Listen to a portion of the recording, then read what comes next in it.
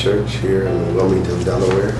Been here since 1993. A couple weeks we'll be celebrating my 18th anniversary as pastor of this church. I am from Niagara Falls, New York, married to a wonderful woman named Renee, who is the executive director of Beautiful Gate Outreach Center. And they have two daughters, Asaya and Corey, and a granddaughter, Malia. Many people express that since we don't own any gun factories, we don't make any guns, the guns are coming in. We have got to become or take on an anti-violence spirit in nature. And I believe there needs to be a real cultural shift of what's our new normal as it relates to violence. And so now everybody's carrying a gun, and especially our young people are arming themselves. And since they already have a spirit of nihilism, hopelessness, and that they themselves don't expect to live long.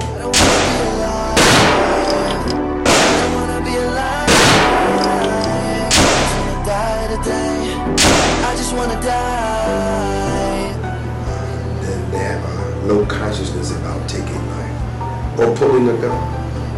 I have been saying to my colleagues and to the politicians, specifically the African American politicians, that there is a new oppressor that's oppressing black people and minorities in the inner city. And we need to begin to confront that oppressor the same way that Malcolm, Dr. King, and our foreparents did during the movement of the 60s. And what is happening is we are allowing this violence to be our new normal instead of standing up and saying, enough is enough. And so I think the whole notion about curbing the violence, we need to look at ourselves and say, as a people and as a community, this is unacceptable. Law enforcement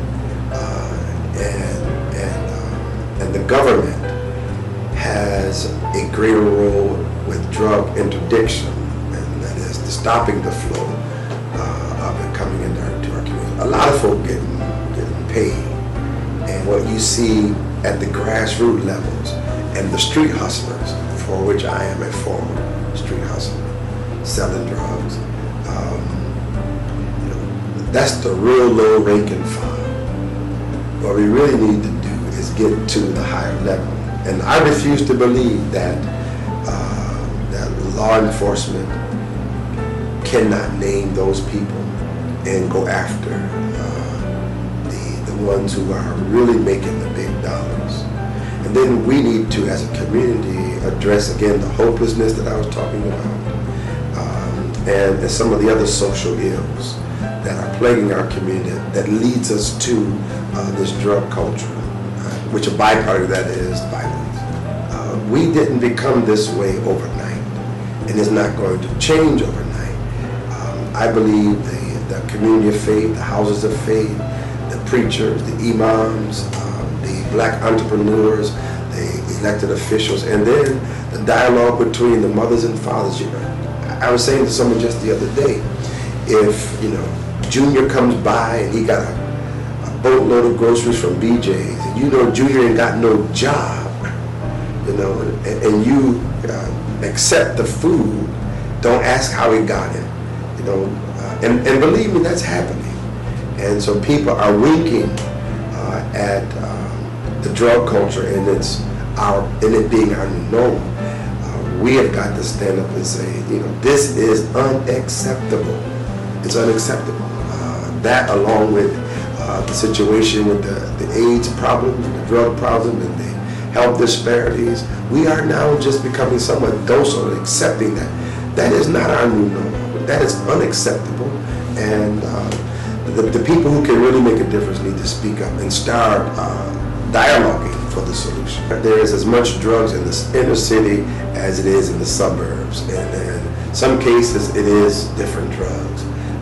But the violence and the killing is happening in the inner city. But the same crack, same pot, same ecstasy, same drugs that are in the inner city, they're in the bedroom communities of our suburbs as well. Do you think that we as a collective group can change the policies on drugs and guns in the United States? We meaning who? We meaning people. Just people in general, not African Americans.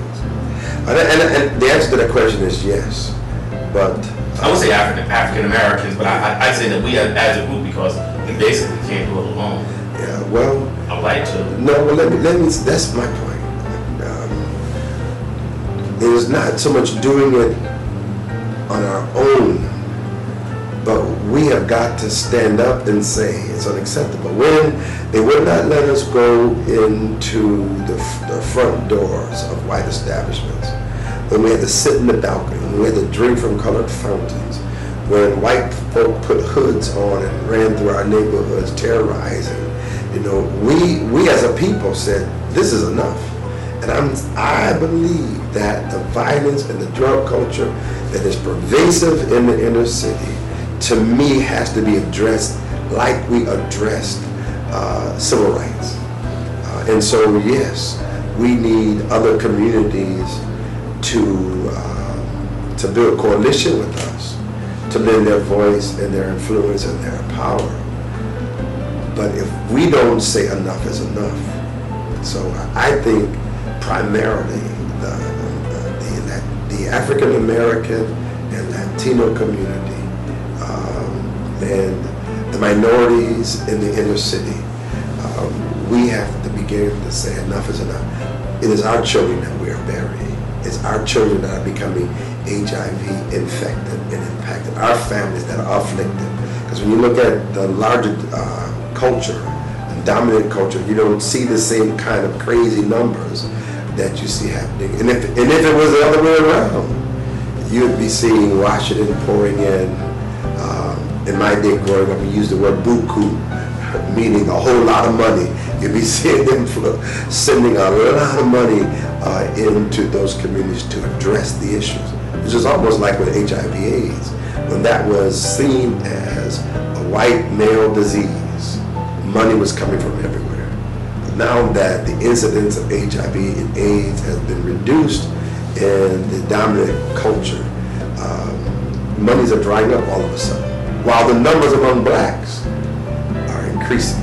And HIV/AIDS is just an example. You see the same with cancer, with diabetes, and certainly the same with this violence.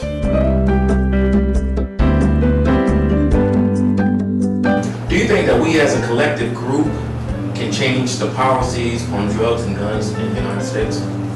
We meaning who? We meaning people. Just people in general, not African Americans. And the answer to that question is yes.